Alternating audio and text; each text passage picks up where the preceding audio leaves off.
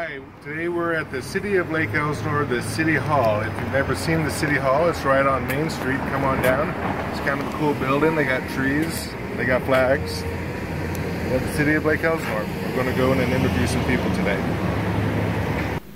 Hello, this is Dan Baldwin, and our Elsinore.News newsmaker interview today is with Susan Domen, the Lake Elsinore City Clerk. Susan, thanks for being with us today. Thank you for having me. As you can see by Susan's office, she's quite the traveler, been quite all over the place. Susan, how long has it taken for you to get here, and where did you come from? I started in the profession 15 years ago, and I came to Lake Elsinore a year and a half ago as the city clerk. I came from the city of Burbank, was the last place I lived and worked. Great. Now I can see that a city clerk makes one believe that it's just you, but you have a whole department. Can you tell us how big is your department, and what does the city clerk's office do? Our department is 3 full-time employees. We have a deputy city clerk, Diana Jerome, and an office specialist, Luz Reyes.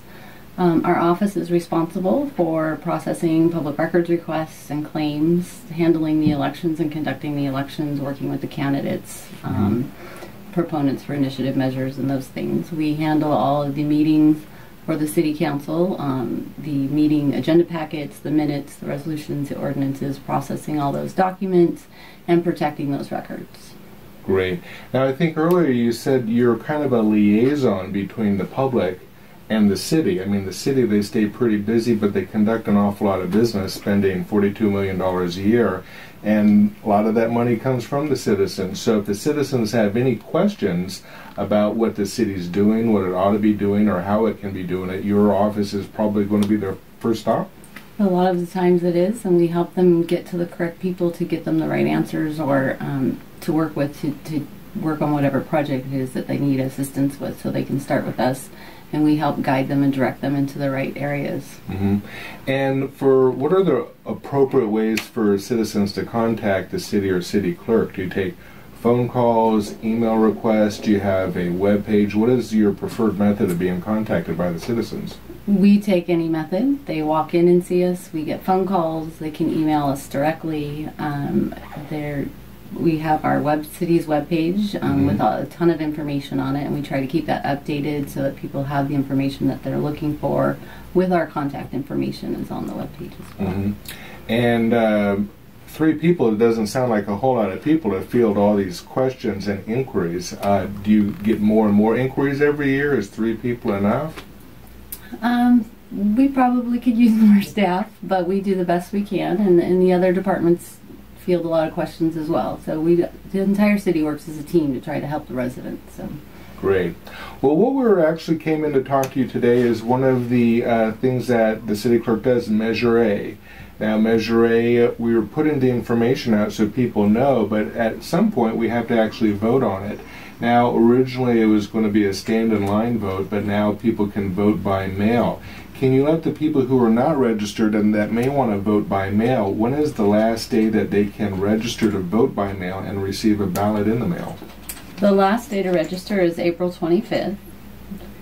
So tell us, what kind of election are we having here? So we're having a polling place location as opposed to an all-mail ballot. So the people who are registered to vote by mail ballot will still get their mail ballots. Anybody needing to register to vote because they're going to be out of town or cannot make it to a polling location on election day has the right to register by April 25th, and they can get their ballots through the mail as well. So if they don't register until the 25th, they can still vote by mail? Yes. Great.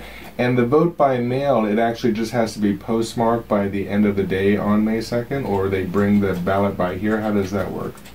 They can have it postmarked by that day, by May 2nd. They can drop it off at any polling location, and we will have a drop-off box here in our office that they can drop it off at as well. As long as the county receives it within 3 days with the correct postmark, then that vote will be counted. Great. Now, how many people do you expect to vote on Measure A? We're hoping the citizens turn out in great numbers to voice their opinions on it and protect their city. And now, May 2nd isn't really the first day to vote, it's the last day to vote if people are voting by mail, but they can show up and vote in person on May 2nd. When will we know the results of the election, on May 2nd, or do you have to wait till it's certified?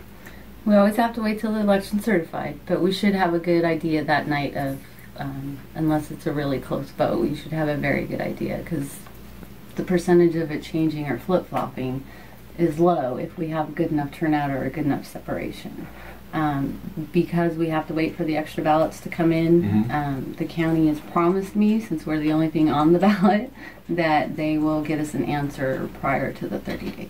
Oh, okay, great. This is Dan Baldwin. Our newsmaker interview today is with Lake Elsinore City Clerk Susan Domen. Susan, is there anything else that you want the citizens to know about the clerk's office? I would like to thank you all for having me here, and to know that we are always here to help however we can, even if it's not one of our main responsibilities. Great. Thanks a lot, Susan. Thank you.